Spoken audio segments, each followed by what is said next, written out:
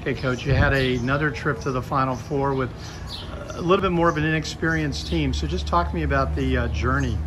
Well, you know, teaching those new students, the ones who really didn't know volleyball, except for maybe the backyard playground volleyball, and actually teaching them the skill as a team and showing them as a team sport, and going as far as we did was an amazing experience. I think it's something that they'll remember for their lifetime. Some of the kids actually may want to play in high school as well.